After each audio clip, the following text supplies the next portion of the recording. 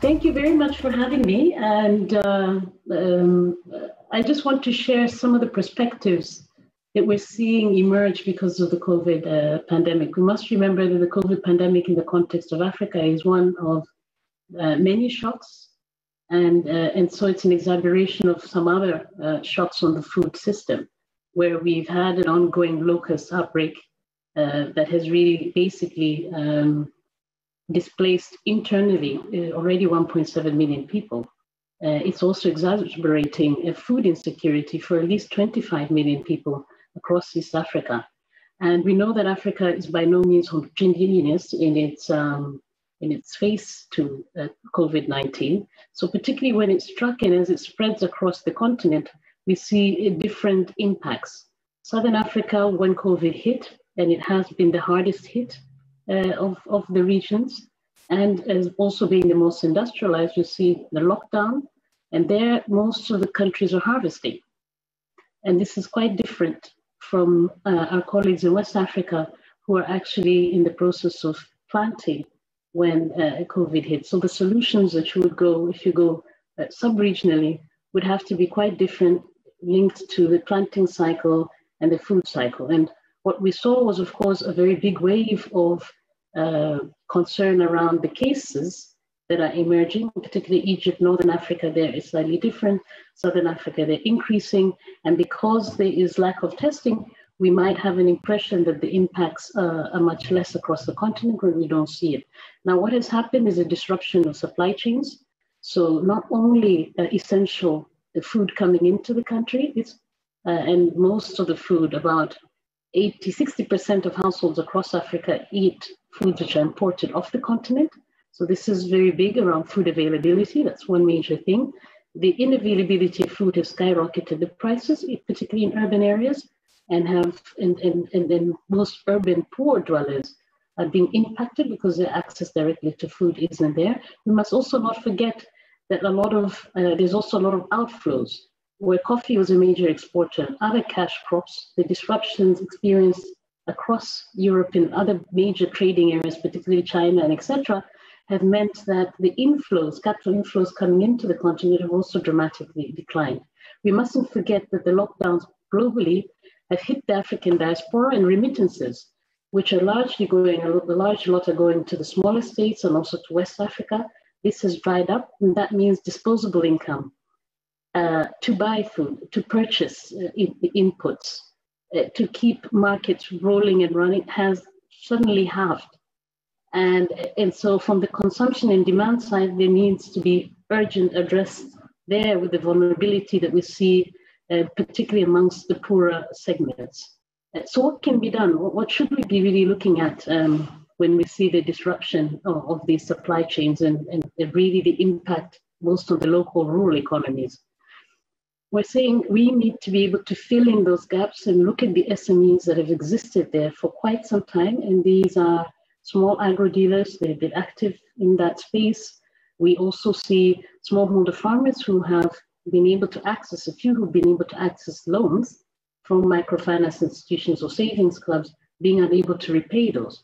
So there's market functions that we could come in and support immediately so that those market relationships can continue. We need to solidify where those gaps exist. So that's a very important bit. There's also a growing number of public markets, particularly in urban, peri-urban spaces, school feeding programs for children who've had to be disrupted because schools are closed. So are there new ways of delivering the same goods? Can food systems change? I've seen very cleverly the deployment of motorcycles, all the young people on motorbikes now delivering and having spot markets where they can no longer meet in the open, urban, huge market spaces in the bid to try and reduce the spread of COVID and to safeguard the health of populations. So how markets are functioning, how food is being transported has had to change. We've lost a lot of jobs, informal jobs in the food delivery system. So the small outlets of food delivery, and these have been impacted and there's no safety nets to support them. So I think there's a series of actions and activities that we can bring on board that must also be coupled with right policy responses.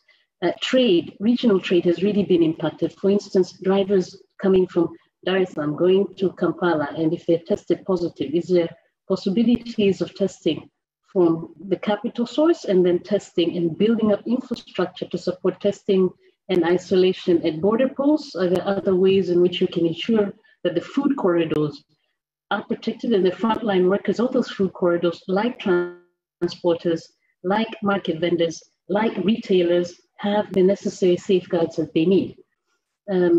I think this crisis has mainly been approached so far from a health perspective, and rightly so and should, but it can very easily slip into a food crisis as well if we don't come in with the mitigating actions that are required. Governments have done quite a lot. They've tried to look at stimulus facilities. They're also trying to reduce costs of the transfer of remittances, transfers of cash. Mobile phone companies have been leveraged to try and reduce their cost of transfer. There's ongoing discussions with the banks to see what they can do as a response. Governments have also reduced on taxes, just to be able to allow for some activity and some economic reflow. But the gaps are really enormous, and the time is now to step in and bring the needed investments to make the necessary bridge to turn the tide. I think this is absolutely essential, and I would just want to end with the fact that most of the airlines have now stopped. We also don't have tourism, which was really one of those synergistic sectors that would naturally support agriculture. And because incomes are not coming through there, so you don't get you get a double effect on local economies, which translates to rural vulnerable areas as well. So I just want to stop there as a kickstart to the discussion around how we should be intervening and where big data can come in and give us the necessary highlights onto where we can focus and what would make the difference. Thank you. Over to you. Thank you so much, Sara. At this point, we'd love to open up to any questions from the audience as well as from any of the other panel members. I'll start off. So, Sara, can you tell us a little bit more about some of these long-term run-ons from these impacts? Well, the long-term effects for some of the impacts would essentially be a drying up, for instance, of agricultural inputs and the ability of smallholder farmers to access that. When you have a lockdown situation, access to labor, which has been traditionally for subsistence farming, isn't there because people are locked up. So how can you plant without the necessary series of inputs that you would need? So once you miss one season, in some parts of Africa, you do have 2 growing seasons and 2 harvest seasons. In others, for most rain-fed agriculture, you don't have that possibility. You miss one, negative coping strategies come in, you start eating either livestock and savings or any food stocks that you have. And at the same time, if you don't have disposable income, then you are really stuck and you have to start skipping meals. So we don't want to get to the point where, there's severe malnutrition and then there's hunger that follows. And I think we have in our means to grasp it. I know that we have price monitors now. Big data is able to trace the spiking of prices and the unavailability of food in some spaces. But where to get this access to this data is a question. Many governments we have been talking to who are borrower clients are saying, what food stocks do we have in the country where? If you could tell the Kenyan government to say, in these parts, these districts, you actually have net deficit, and in these districts, you actually have a net positive, then that can also support how you can actually have a net food balance that meets everybody's need in the food system in the country. Thank you. I have a question from Jorge Izar. He asks, could you expand or elaborate more on what specific investments you foresee as instrumental for East Africa at this moment? So thank you for that question, Jose. I think one of the essential investments that we should be looking at is really looking at exploring how our agri-input systems work or don't work currently for smallholder farmers. Most of the time, these inputs are very expensive by the time they reach rural zones closer to the farms, simply because the logistics don't work. Sometimes the roads are not effective. We don't have the necessary cold chain systems. We also don't have the necessary logistical, let's say, digital communication infrastructure that is needed to fast track this. So those are easy investments. They tend to be more public or sovereign and longer term. So if you get the infrastructure right, you'll reduce the transaction cost for these inputs. But also we must look at the smallholder and those subsistence spaces. We want them to commercialize so that they can actually run small holdings profitably. And there's a series of necessary on-farm investments that we need to make there. And in order for that ecosystem to work, we've got to invest in the agricultural services, and that's the SMEs that we've been talking about, who are able to provide a series of menu of services, whether it's soil testing, whether it is mechanization services, whether it is pesticide and pest control, getting the right series of seeds that are linked to soil quality. All those types of investors are really needed to support transformation and transition for smallholder farmers into running commercially viable settings. So we need a package of interventions and not one single thing to help transform the ecosystem in which these communities are operating. Thank you. I have time for just one more question before we move on to the next panelist.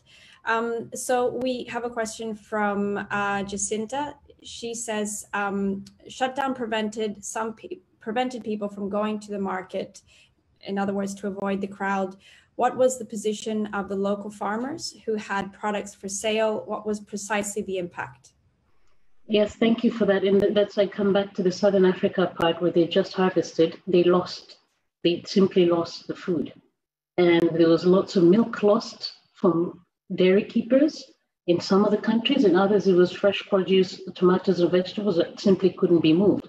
And what was missing was simple technology, whether it was for dry goods, for the maize and the grains that they had, or a cold chain that existed where they could store the food as they looked for different ways of trying to get it to market. So this was devastating because it simply lost the crop and they didn't have the market. And so they couldn't earn that. So that was it. Many countries now are introducing green corridors. What are those green corridors? I see a second question. I'll quickly respond to that. The green corridors are places where you can fast track transport. So if it's food, that's deemed as an essential crop and an essential service, and that is allowed to move. If it's ag inputs, they're also given priority. Any other activities are deemed as non-essential and therefore not necessary to have. So you'd have trucks still moving across many countries, many major cities which are on lockdown, even in districts which are locked down. There were some retailers that were very quick and sharp. That was very interesting. They said, okay, we won't stay in one physical space. We'll hire trucks and they will go to communities and sell there. So you have a truck container and they'll actually sell from the truck some essential goods. So that will reduce communities' need to navigate and come into town and corrugate. But there's some interesting initiatives that could come in if we know how much the need is and what the potential could be. So let me stop there. Thank you, Sara. Thank you so much. There'll be time to answer some of these questions from the audience in a later Q&A session after all the other panelists have also spoken. For now, we're going to move on to Andy Jarvis. So Andy Jarvis, he's the Associate Director General of Research Strategy and Innovation of the Alliance of Bioversity International, CIAT. He is a co-founder of the CGIAR platform for big data in agriculture and a flagship leader on the CGIAR research program for climate change, agriculture, and food security. He's based in Cali, Colombia. Andy has extensive experience with cutting-edge scientific research in developing countries to support the goals of alleviating poverty and protecting essential ecosystem services of importance to humanity. So Andy, would you like to tell us a little bit more about some of the challenges you've seen from the perspective of Latin America and Asia? Sure, thanks, and great to be on this and talking. You know, I think there's lots of jokes going around that we haven't quite reached peak webinar yet.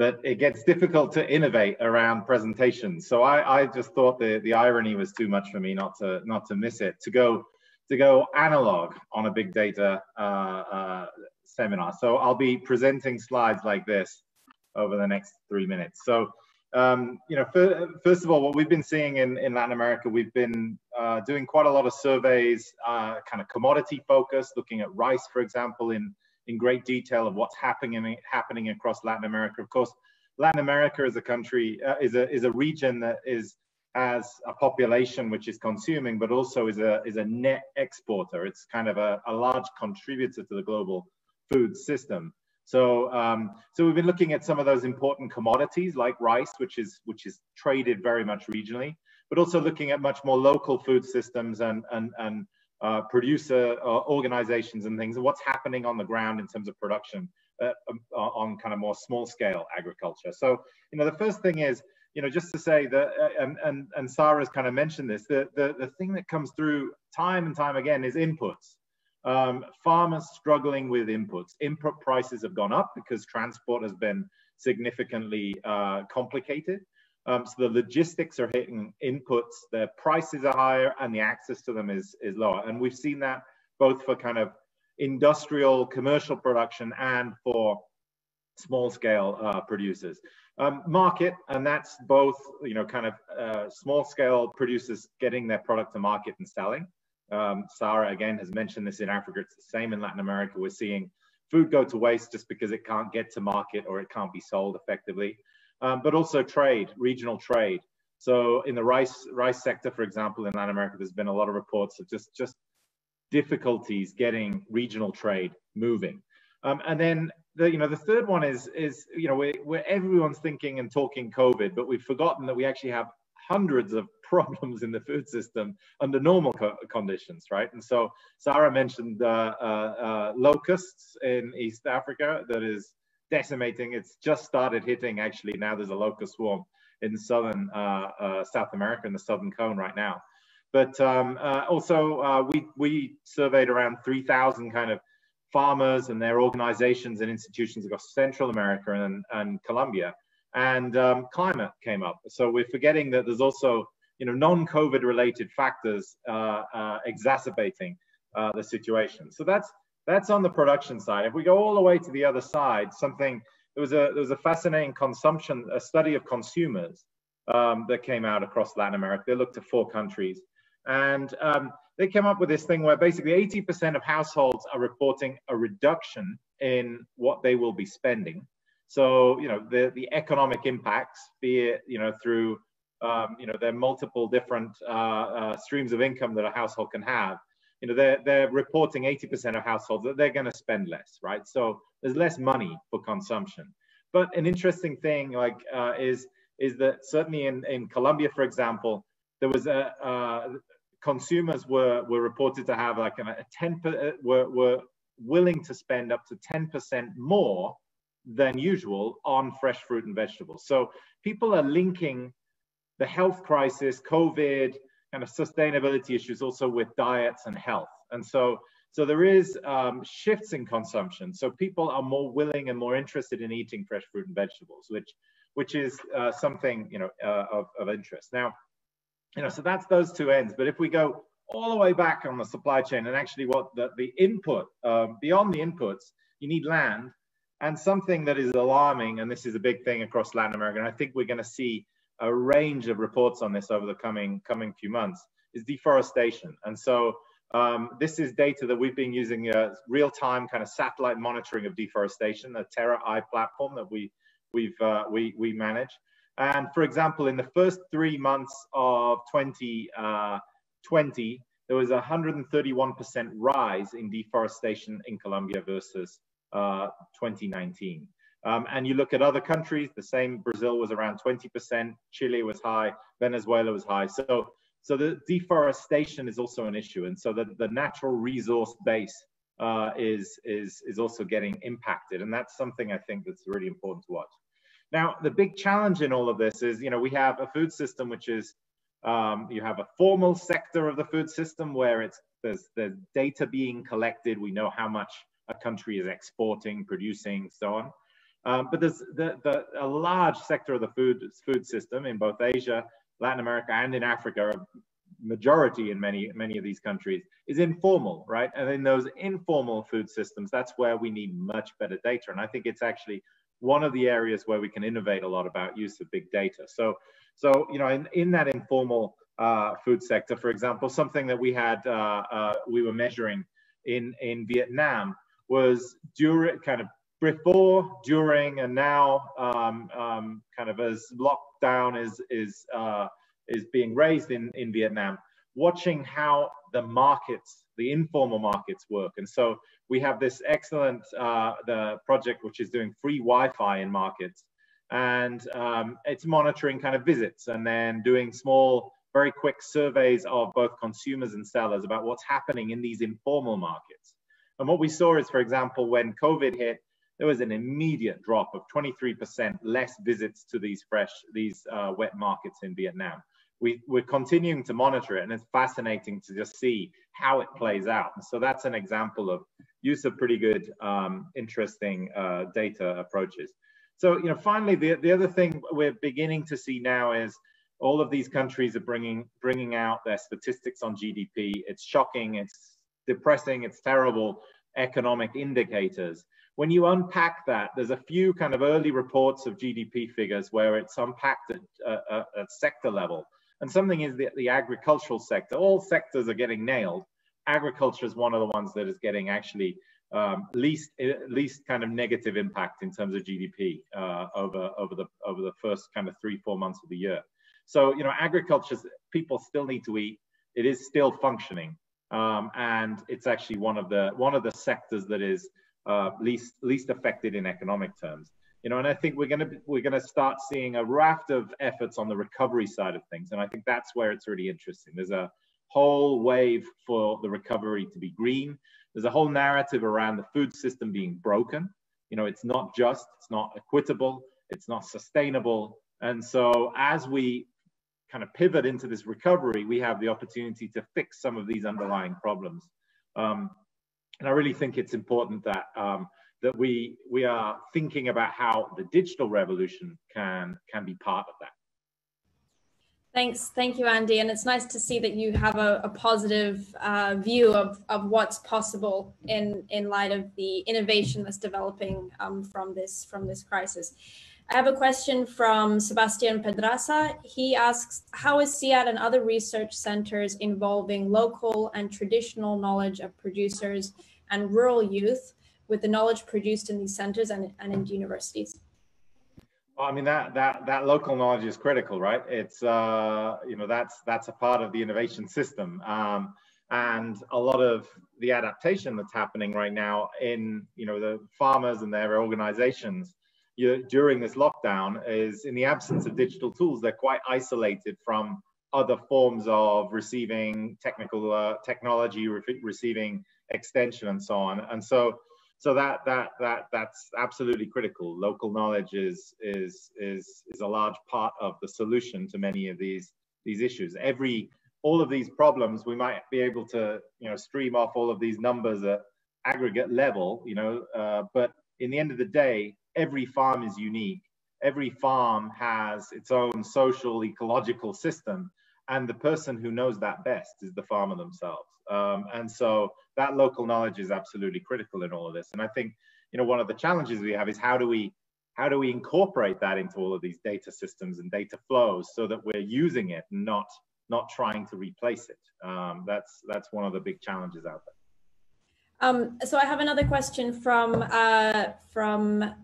okay, so first I'll take two more questions, and then we'll move on to the next panelist.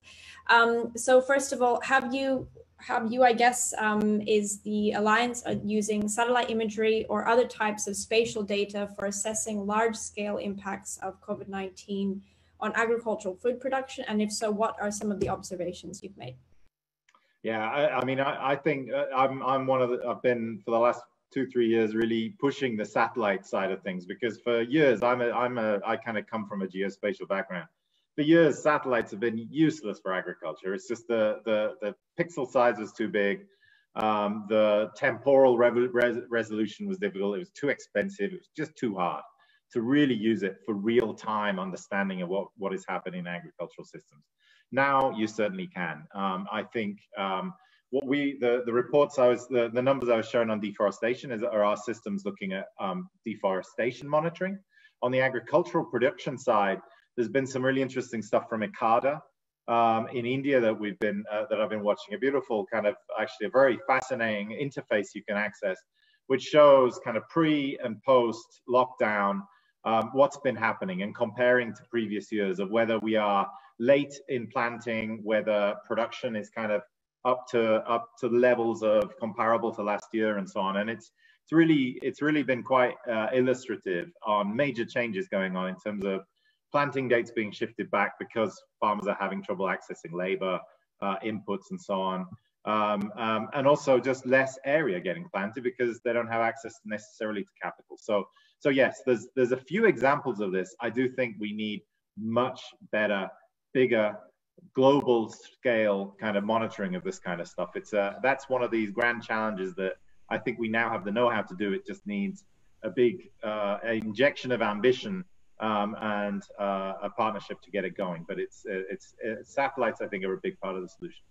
Thanks, Andy. Last question from Kathy Kyle. She asks, from your observation, will the digital development be more national focused and less open for global due to the pandemic? That's a great question. I mean, that's one of the undeniable trends that we're seeing is localization of food systems. I'm personally absolutely thrilled that suddenly now I can, with my phone, order direct from an organic producer 4 miles away from me. So, you know, that is happening, and digital tools are facilitating that kind of connection of consumers much closer to agricultural produce. I think that will continue. I wouldn't say, you know, I think the solutions for the, you know, digital don't, you know, they're both national, very local, national, and international, and we need to be pushing on all three of those things. And, you know, we still have 80% of the food that the world consumes is coming from another region. And so whilst in this recovery, we may see you know, a shift in that, it's still a massive proportion of the global food system is trade and movement of goods over borders. And so, you know, we can't take our eye off that, but certainly digital tools on a local level are really, really transforming local market systems in a good way. Thank you so much, Andy. As with before, we'll be opening up the floor again for any questions from viewers. So just hang on, and we'll try to answer all those questions there. So we just like to welcome now Natalia. So Natalia Pshenichnaya, she is head of the AgriTech and CleanTech programs at GSMA. So as GSMA documents best practices in the use of digital tools for agriculture, they decided to actually have a closer look at how COVID-19 facilitates the adoption of technology in agricultural value chain. So in particular, they looked at the increase in demand for specific digital solutions, such as mobile money and e-commerce. So thank you so much for joining us, Natalia, and yeah, we'd love to give you the floor. Thank you so much for the introduction, and it's great to come in after such a good context and a broad context provided by Andy and Sara. Thank you for doing that. I will build on that. So from our perspective, we have seen that the problems that already existed in the value chains, they have been really revealed, and we all know about those problems: the inefficiencies of the markets, inability of countries to feed themselves, there's open markets and like lack of aggregation or storage or infrastructure. So we knew about that all, and access to financial services was always a problem too for smallholders. But we never had to face such massive consequences in such short period of time due to such gaps. And I want to start by saying that digital technology by no means can solve all the problems. It can support some of those fixes. And it by no means removes the responsibility to build more adequate infrastructure. Cold chain is one of those. I think roads and vehicles and transport and processing equipment is also really, really needed. Otherwise, we will be facing the problems with food wastage, either due to pandemic or other types of crises which are coming our way, including climatic crisis. So it's just really a reminder about all the problems we already had on the food systems. And I think just the most critical ones in terms of what affects farmers at the moment, before I jump into the digital kind of exciting part of what's happening. Again, building on what Andy and Sara have spoken about, but we have seen a dramatic change in the demand from global markets in particular. And I just want to remind us that agriculture is not only fresh fruits and vegetables, but it's also horticulture, and there's also cotton, and there are roses, and there is a decreased demand for like majority of commodities right now around the world. And this global demand has been changing dramatically.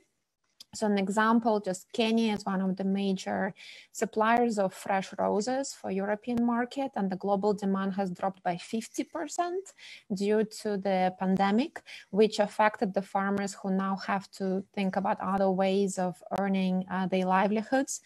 But also there is a change in demand in local markets. And I think we are aware of how there was a drop in attendance to the open markets. There was a surge in, let's say, online consumption. Tourist sector has pretty much closed, and the demand from hotels was reduced, and the schools was reduced as well, because schools were also major buyers for some of the foods. So now the farmers have to adjust to the changes in the market, but they don't fully understand what it means for them and how they need to diversify and for how long. And they're facing immediate financial implications, but they also will be facing long-term ability to invest in the next season, and as well as an uncertainty of what exactly they need to be producing right now. I feel like the major kind of things standing out there is the ability of countries to also feed themselves in this situation, which we always thought was a kind of a nice idea, but right now it's a real test. And the ability of value chains to respond and redirect some of this produce to where it's needed is really kind of like been again tested, but we also see this slowly happening. What we don't see happening that quickly is, of course, the investment in infrastructure. So even the e-commerce players that Andy is mentioning, is possible now in Colombia to order from a farmer 4 kilometers away, but even that produce sometimes has to be repackaged, stored, and redirected, and barcode, and this infrastructure needs to be in place. So even such players struggle right now to scale up quickly because of this infrastructural gaps. In terms of the digital tools more specifically, so we of course see the digital as kind of really a push towards more of agility within the value chains, more transparency and information, ability to plan and respond, the ability to close the loop, or close the local demand for produce with the supply that already exists, if we just had the information about where produce is and where the demand is. And I think there is a much bigger question there about digital tools' ability to increase farmers' resilience, which is ability to withstand shocks in multiple ways, and access to financial services is an essential one there.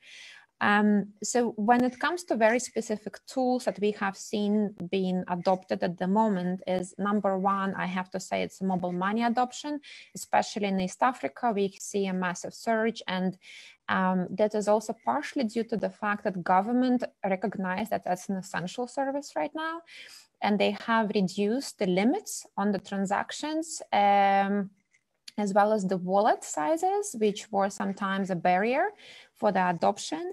And right now we see the increase both in the number of wallets, especially in among rural population, which usually would prefer cash. So they are now adopting mobile money wallets. There is an increase in the number of transactions, but also it's the value and the volumes are both going up. But most of the increase is happening in the low value transactions. We're talking about like under $10 really. This is the transactions which are now surging. We see the second kind of big trend is the increase in agricultural or food e-commerce. That's something, again, Andy alluded to, but it's happening all across the globe, which is very interesting. So it's both the Latin America, Asia, and Africa.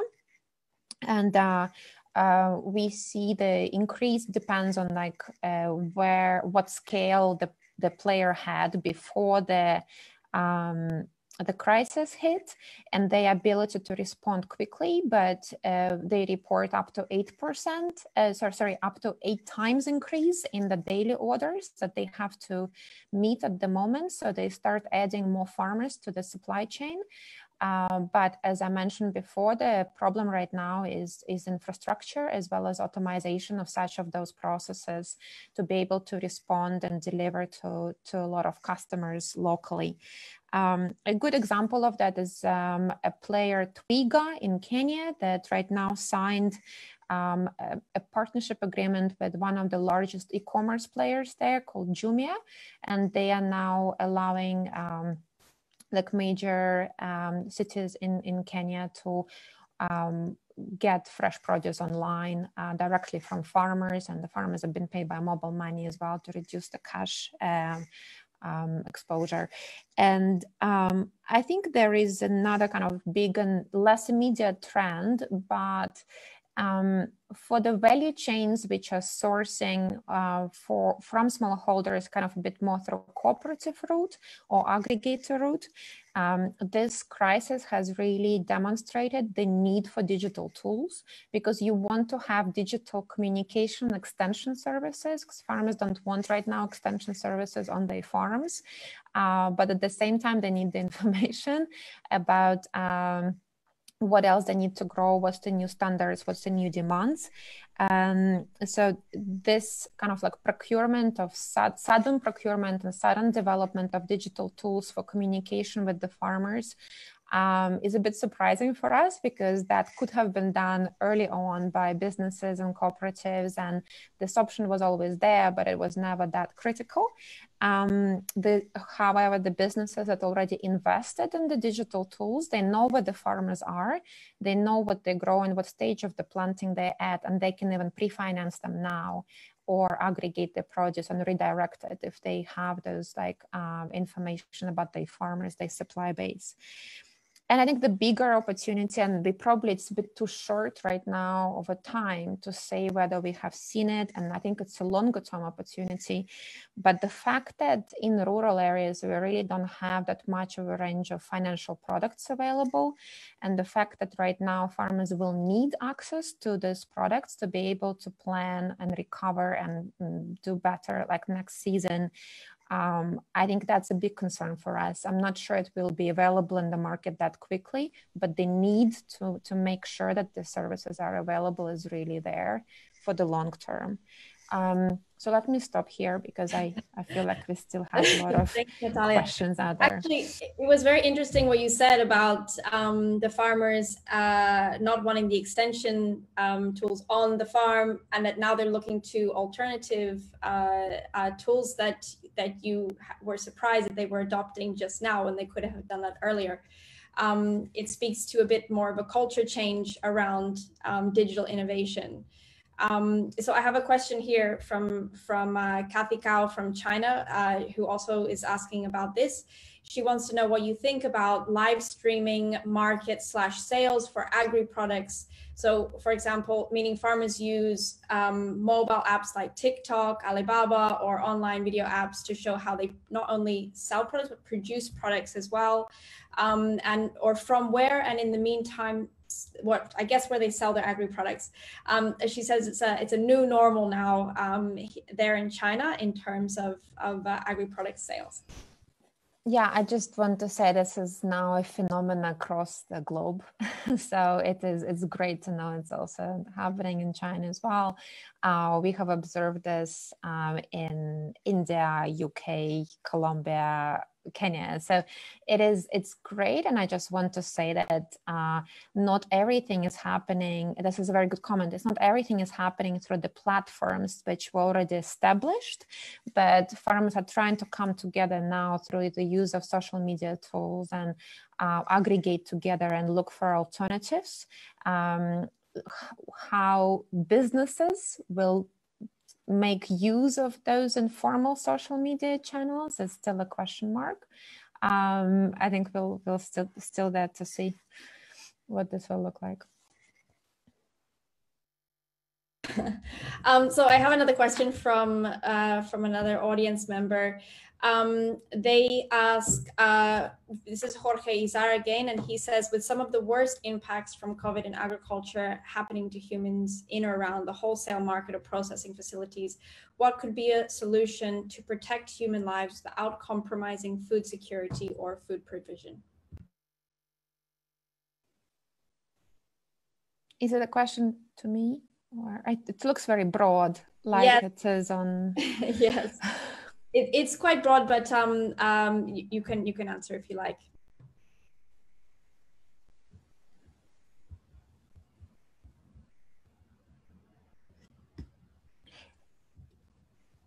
Okay, I think it is something to do with like the processing facilities and the actual process of taking the product to the market. I think, Andy, if you can help me here, that would be great. Just my 5 cents is like, if there is an e-commerce platform and they actually packaging and educating the farmer on the quality of the produce they're taking, then they should comply with the requirements, the local requirements and WHO requirements of handling food produce, which they do. When it comes to a bit more of like farmers aggregating themselves, like this is where you can't really control how it will be done. So within the current e-commerce businesses, I know that they're trying to expand in a kind of responsible way. Yeah, I mean, you know, I think it's referring to, we've seen big, you know, headline news stories on meat processing plants, and in each country, I'm sure every single country has seen one way or another kind of these wholesale markets as aggregation points of interaction and points of outbreak. In Beijing, for example, most recently, the kind of the new outbreak that happened came about around a wholesale market as well, you know. And so as lockdown has shut down so many things, but food as a basic need kept open, and these wholesale markets then became kind of a focus for a lot of these things. I mean, these digital platforms that are reducing those wholesale middle sectors in the market system is helping. You know, that's one way of reducing those interaction points. It's where people are aggregating that we're having the trouble. But if you eliminate that by much more point-to-point marketing, you're easing the pressure on that. I mean, the solution though is, you know, you're still going to need these wholesale markets. You just need very, very strong biosecurity protocols in place that need to be very careful around those points. Thanks, Andy, for clarifying that and adding your own perspective. Look, we're going to move on to Brian. We're going a little bit over time here. So Brian King, he's actually the coordinator for the big data, for the platform Big Data in Agriculture. And so the platform is, it's a global program of the CGIAR consortium centered on digital transformation of food systems worldwide. So Brian has led programs leveraging transformational digital technologies, mostly in developing economies, to establish early internet networks and policies, build sustainable rural internet, and license mobile operators, among others. So Brian, if you want to take the floor, and maybe you can talk a little bit more about what you see in the future for how we might build or rebuild more resilient food systems. Yeah, thank you. And thanks to the other panelists for making any comments I could have. Almost all comments I could make superfluous. Really great observations, really great richness of experience. And it actually points to something that I think is really important for how do we build this adaptation we're talking about? How do we build back better? And it's these networks, these kind of sense-making networks. We've had people looking from a development funding and finance perspective, from a different research perspective than the program I lead typically works on in terms of its regional focus. And then we've heard about more farmer and food system facing services over digital from Natalia. And so, I think that there are these kind of sense-making conversations happening all over the world right now, and that's absolutely what we need to be doing. So I think that what I might be able to add is a bit about is how even very capable global actors, very capable national and local actors all over the world have been caught a little bit flat-footed by this crisis.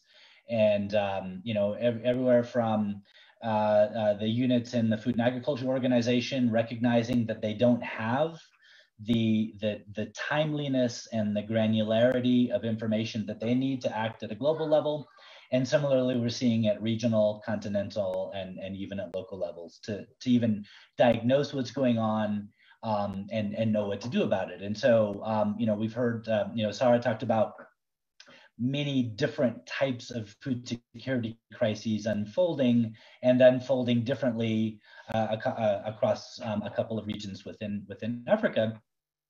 And that's happening all over the world. We're seeing that, okay, so we know food systems are disrupted, they're getting more localized in many cases, and digital is helping with that, but they're also disrupted at a global level. And that's also really critical for being able to build global level food system resilience. And so the challenge becomes, how is it unfolding exactly by context and how? And so, so our inputs disrupted somewhere, is our labor flows disrupted, our food flows disrupted, and why? And so it's unfolding in very different ways around the world. And so these kind of sense-making networks, as embodied in this call, and I'm sure there are thousands of conversations going on like this around the world, we need to be able to rapidly diagnose and respond, but in ways that are very context specific. And one thing that I think is a bit inspiring actually from all of this is when you look at how data standards and data sharing and ethical open data kind of driven collaboration has unfolded in the health space related to COVID. So all of the major IT companies host and provide in-kind contributions to the development of a global open data set called the COVID-19 Open Research Data Set. And last I checked, there are about 47,000 scientific papers in that data set. And then everybody who has computational resources or some other kind of in-kind support are feeding into this really remarkable global, fast, urgent collaboration around just data-driven science around particular solutions. And so, a program like the Big Data Platform for Big Data in Agriculture, where we've been saying for some time, we need global, urgent, data-driven science to help inform the responses. It's kind of like proving out our theory of change in ways that we had not even anticipated. And so, and that culture, I think, is actually starting to move into the research space. We've started to see more sharing of georeferenced crop data, for example, at least among our partners. And there have been a couple of questions about, okay, well, how can CG connect me to that kind of data? So I think that there's this recognition we need to move down the line towards that vision that was referenced a bit of, recognizing that, for just one great example came up during this call about using remote sensing to start to build a high frequency global picture what's going on with food flows and food security. And remote sensing can help us to do that, but we need data sharing and ground data and data standards to be able to do that. So I think that the digital innovation, we've learned a lot in a few months about how we need to be targeting digital innovation to deal with this kind of crisis, these kinds of food security disruptions. And I think it happens at all levels.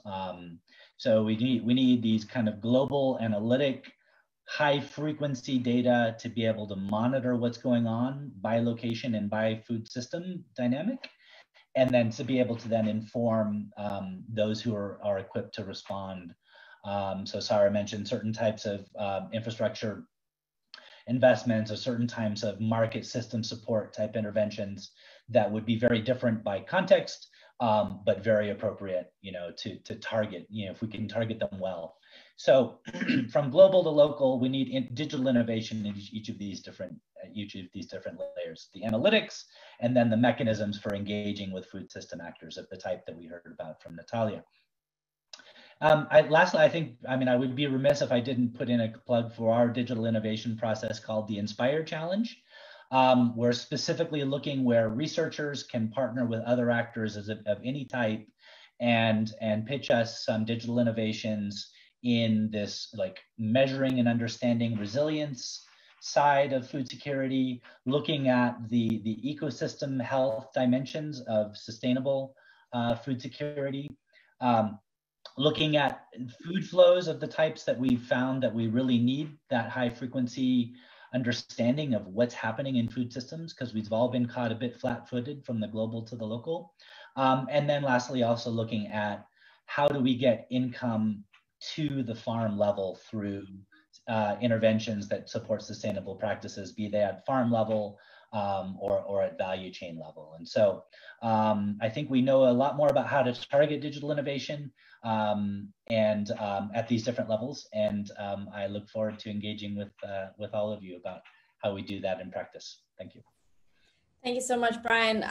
We've gone a little bit over time, so I think we might just open the floor to questions from viewers to all the panelists. We have a few pending here. So look, I have one that keeps cropping up. It's about the use of hydroponics and aquaponics as an enabler for localization of food systems. Anybody on the panel, if you have an opinion on that, please feel free. Across the CGI, I have to go and look, and in fact, you can search guardian.cgiar.org, is that right? Anyway, you can see exactly what's been published across the CG, and I haven't actually looked for hydroponics or aquaponics for that. But one thing we do know is that, in 10 years, the world will probably be significantly more urbanized. Like most population growth is going to be in cities. And so as part of a broader theme about figuring out how do we get production more local to consumption, it's an important area to further develop. Just to complement what Brian has been saying about aquaponics and hydroponics, aquaculture as a whole, I think we have seen a growth as IFAD on our blue portfolio, what we're calling the aquaculture and fisheries. And simply because it does provide an alternative for the cost of protein, which we understand that food systems needs to respond to, particularly from the African context. We know that most African consumers are not consuming sufficient volumes of that. And we know also that livestock systems, being rangeland in general, a low production system. So if we only seek to aim to look at livestock as a provider of protein solutions, probably this is a great cost, global cost, also from an ecosystem perspective of GHG emissions, livestock production. But we can look at aquaculture as an alternative, as well as beans and lentils, etc.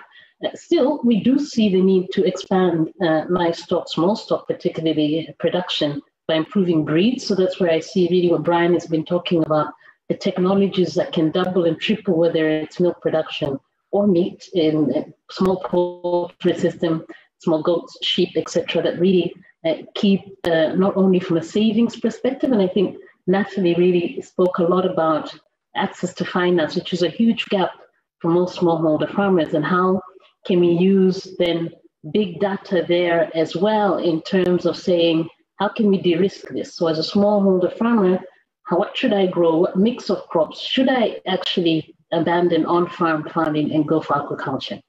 And can big data respond to that? I think these are the questions we have to ask ourselves and try to plug in. But definitely aquaculture and at least aquaculture is one of the most profitable bits of smallholder farming. And it's something that we should really look at from a poverty perspective, food system, protein, nutrition perspective, and also from an environmental perspective. I think it makes a lot of sense, and thank you to whoever threw that question to us in the group. Thank you. I think just maybe add to this, it is a very exciting area, and like I'm personally a sci-fi fan, and Isaac Asimov has spoken about hydroponics 100 years ago as like a future of world food, so it's not new.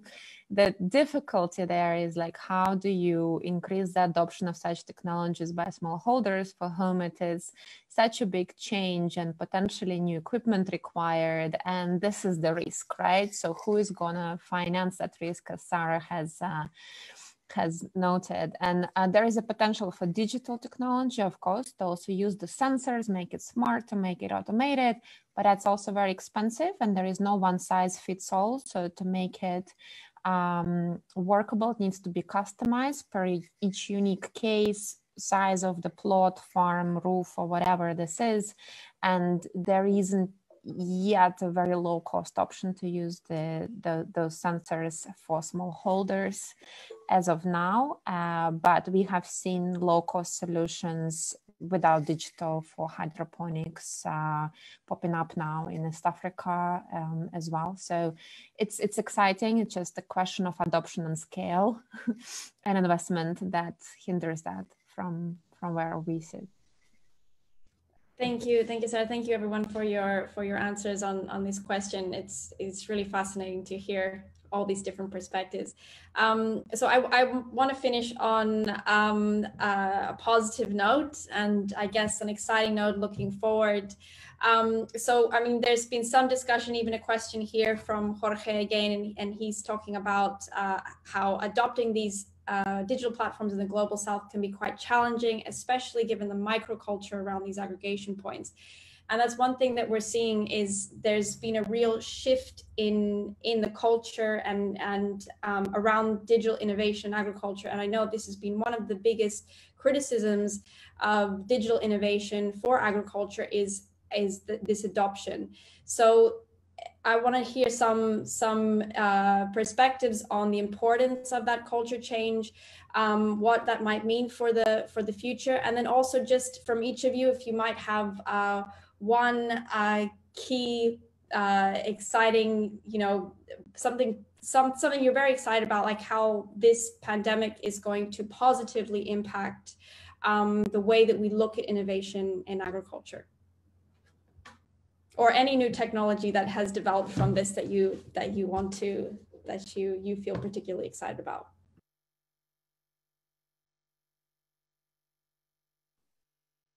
If you like, I'll go. I mean, I'll go quick. I mean, for me, I think first of all, well, on two fronts. One, I mean, just these direct marketing, farmer to consumer platforms. I think that's critical. And a number of the kind of questions, Jorge's been going in kind of asking about this at a wholesaler level. That's an interesting one. I don't have examples, but I think it would be really fascinating to look at how we can use digital platforms to kind of support wholesale trade business, to right now from a biosafety perspective, but in the future from a food safety and an efficiency perspective as we recover. I think that's a really fascinating one. But the other one is just I think we're learning fundamentally as a society to do things much more effectively and efficiently virtually. And just as a researcher, this is one part of the food system is, our work on research. We have got so much better at doing certain things. I think I've been very excited by the way we can use IVR, and we can use cell phones for very rapid surveys to know what's going on across huge geographies. Stuff that previously would cost us thousands of dollars to survey now just costs a couple of $100 and takes 10 minutes. So that innovation in itself, I think, is great. It's going to give us much better feedback loops in terms of knowing what's going on the ground and how we can react better.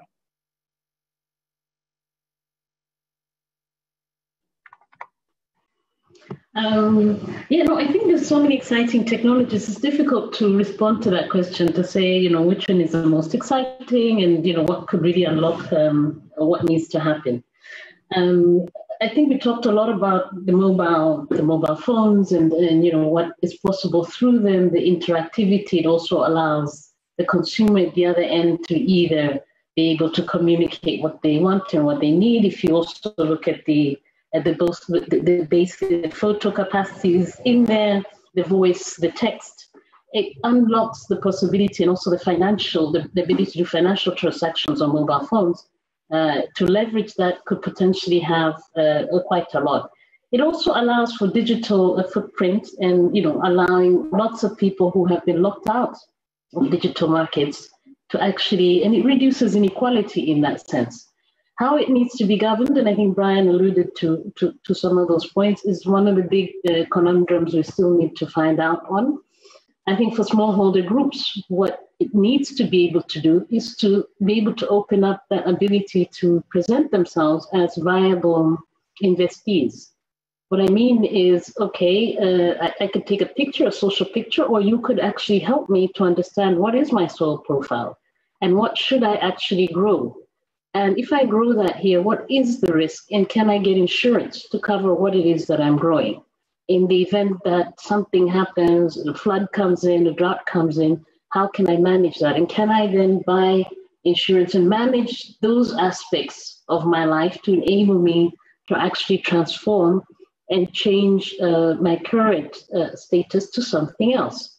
So if we can do that at the palm of the hand, if there is a pest outbreak, I can actually take a picture, send that somewhere, and an expert could come back to me and say, well, that looks like your normal rust disease, use this, or use this solution. Can we get that level of interactivity to large numbers of people? And I think that's where the real transformation will come in, if you can leverage that and have an interactive platform that allows for multiple uses, not only for mobile users in urban spaces to have access to those things, but also rural communities that are essential food producers in our food system. So that's the questions that I wake up and sleep on, and invite anybody interested in this conversation to engage me and other colleagues about. Thank you.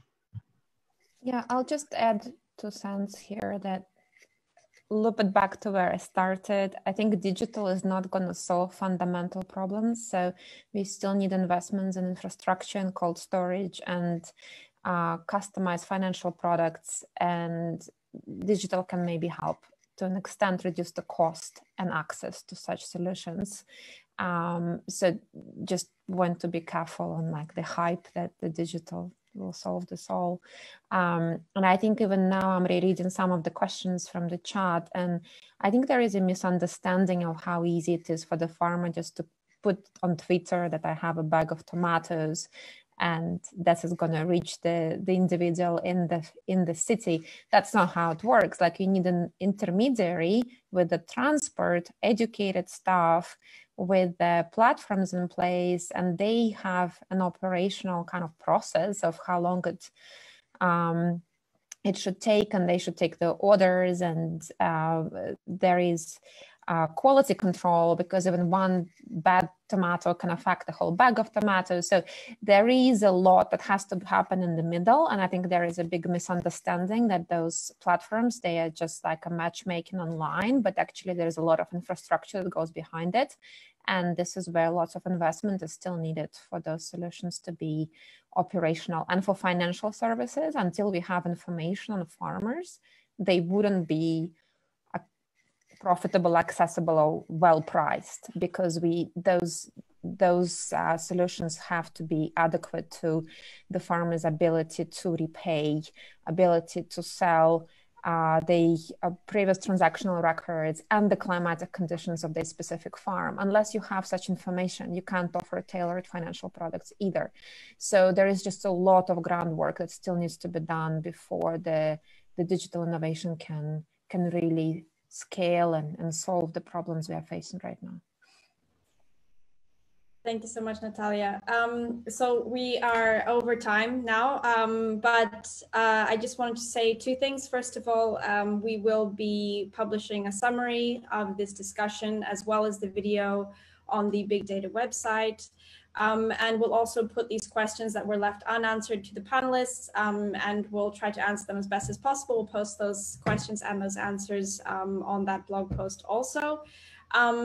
Later on this week, on Thursday, we'll be having another session, the next session in this series. And the sessions will be carrying on. We'll be doing probably about 2 per week over the next 5 weeks or so. So I encourage all of you to join if you found this engaging. We'll be hearing a lot more from local innovators, from other organizations as well, including some of our Inspire Challenge project teams who are doing some really incredible, interesting things using some of the technologies that were discussed during the session.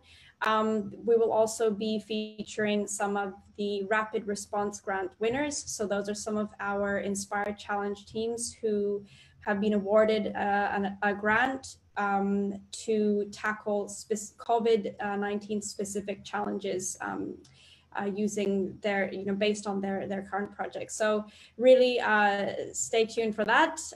We'll be sending out the registration link shortly. So thank you so much to our panelists and to all of the viewers who sent their questions through. And we'll see you later this week. Thank you so much for having us. Thank you very much for having us. Very lively discussion there. Thanks, everyone. Bye. Enjoy your evening.